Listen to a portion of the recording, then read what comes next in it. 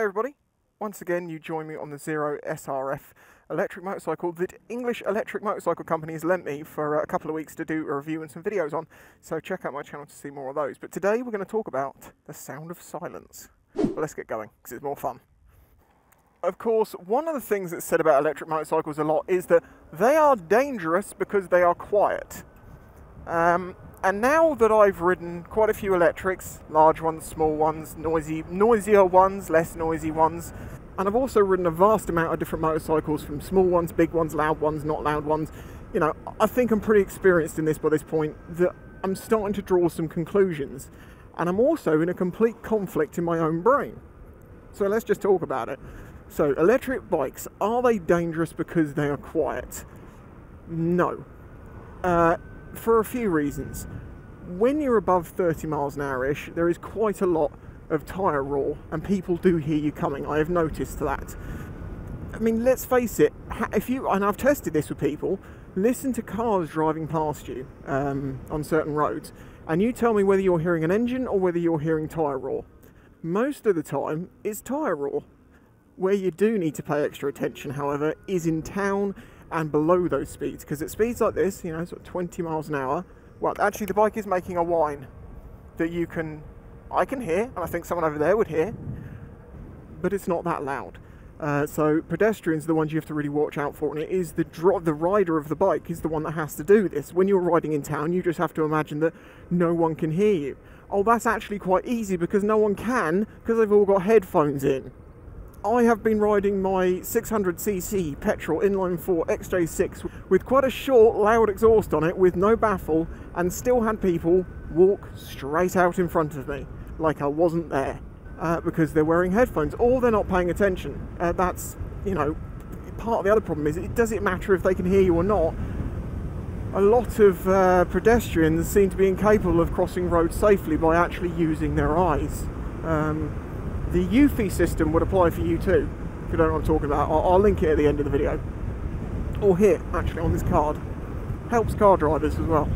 So as I say, if electrics make enough noise that you can hear them over 30 miles an hour, and below that you just have to be a bit more careful, what difference does it make? I mean, yes, okay, people are going to be more noticing of a very loud petrol bike, but that's only if you have a loud exhaust. The way the exhausts are now with like the Euro 5 bikes, if the exhaust is pointing that way, and it's, you know, you've got a bit of town noise going on, I really don't think you're going to notice, or the pedestrians will notice, the sound of the petrol bike, particularly over everything else.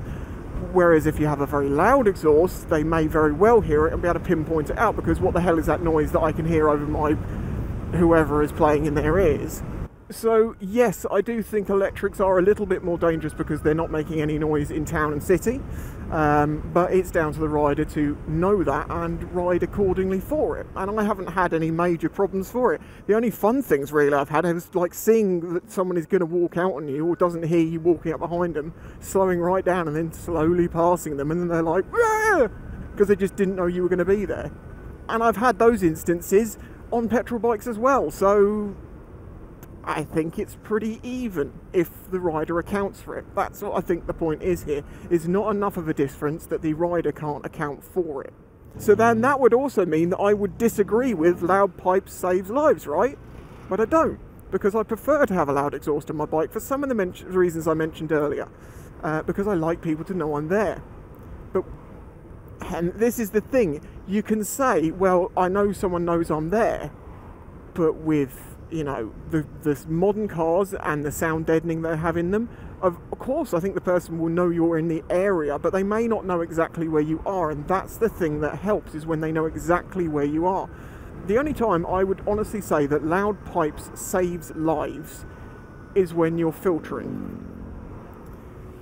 And I can say that I've ridden onto this island, there's a lot of bikes coming on, I've ridden onto this island a lot of times, and I've done it on big bikes, small bikes, loud bikes, quiet bikes. Because the way I review bikes, I always do them on the same sort of roads, which does make it repetitive, but I can really make comparisons. And on 125s and things like that aren't very loud, when I'm filtering onto the island, because the traffic gets that bad, people don't move out my way. People don't know I'm there. I'm watching them in their mirror and they can't see me. They're not aware I'm there.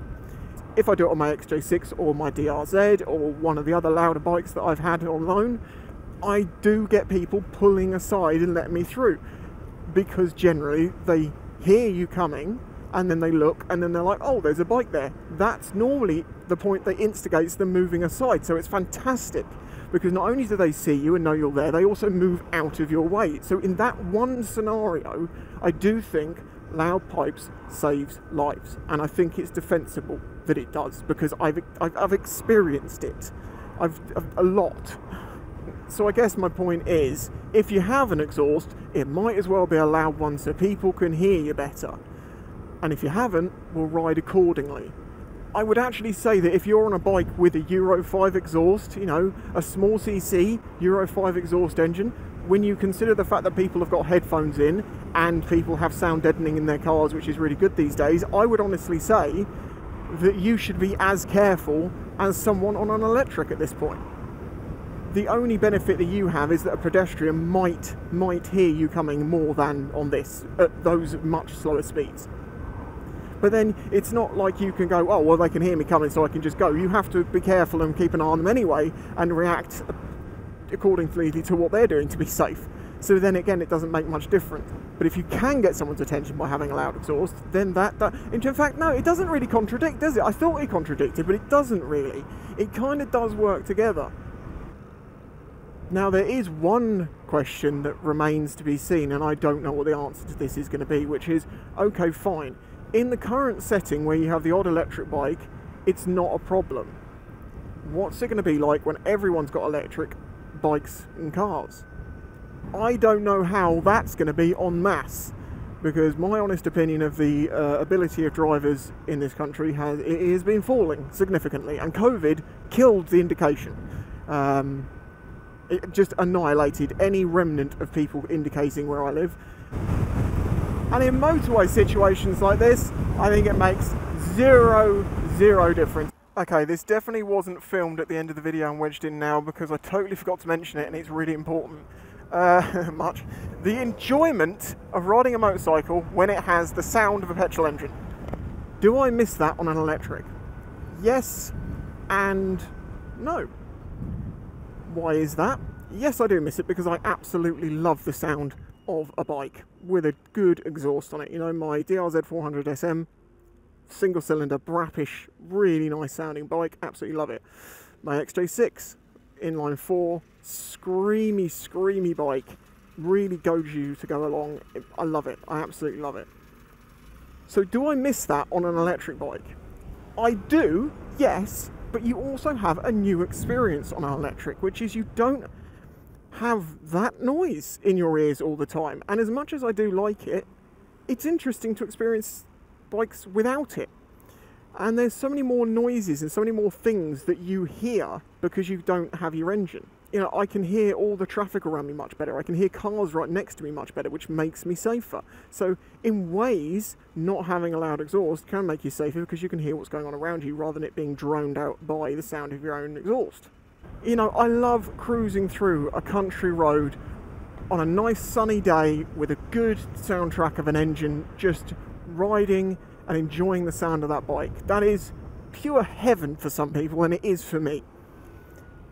But as I say, when you do it on an electric, I'm not saying it's better. What I'm saying is, when you do it on an electric, it's different. And it's different because you get a new set of sounds. As I say, like in the city, in the countryside, you get a whole new set of sounds. You get the sound of the tyres. You get the sound, I know that sounds silly, but you get to really hear and feel the road a lot more. You feel the road a lot more on an electric because the engine doesn't vibrate, but that's not for this video.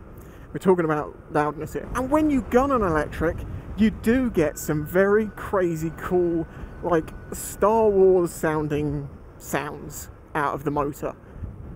And yeah, sure, it's not the same tuned, you know, note that we're all used to, but it is something different. I don't feel like it's like riding this is like riding a petrol, but without the sound. It's riding it, it's different, it's just different. Oh, I am aware, I have just opened up a can of worms, an industrial sized can of worms on this one, because I've talked about a lot of subjects that always open up cans of worms and compared them with electrics, which also open a lot of cans, worms. It's a very wormy sort of situation. But if we could keep it civil in the comments and have a reasonable discussion, we might actually be able to... Let me in. Thank you, sir. Thank you, my man. I will give you a thumbs up even though I don't need to. I'd like it to be a healthy conversation and we can learn stuff from it, because it's taken me a long time of riding these machines and riding different machines and analysing and thinking about it before I start to come to these conclusions and realise that a lot of what people are saying is complete codswallop, because they've never ridden one and they've just assumed everything. And they're parroting other things people have said. That's why there's these stereotypes that you come up against every time I talk about electrics. And some people now who've been watching my channel a long time are going, oh spicy, oh no, you've found your new Chinese motorcycles, haven't you? I said time would prove me right with that one, and it did, and I think it will too with electrics. Not necessarily that it's going to be the future, but they are a thing, they are here, they're not going anywhere, and they're bloody awesome.